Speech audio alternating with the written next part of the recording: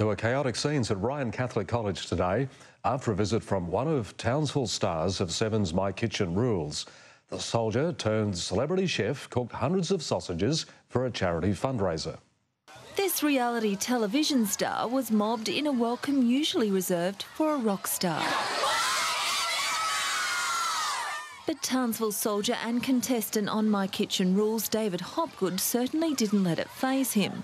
The celebrity chef braved the heat and cooked up a storm for hundreds of students. Just don't burn it. Just don't burn it and don't have the heat too high. He cooks a fantastic sausage and no chilli. The father of two's biggest fan admits she loves her dad's Sunday roast the best. I'm very proud of him.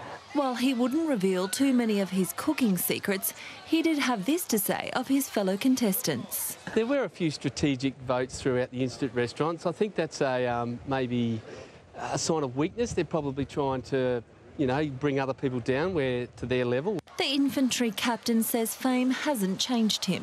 This is one of the privileges of obviously being, well known and things like that, coming to school and just, seeing all the happy faces. The money raised from today's sausage sizzle will go to underprivileged children in East Timor.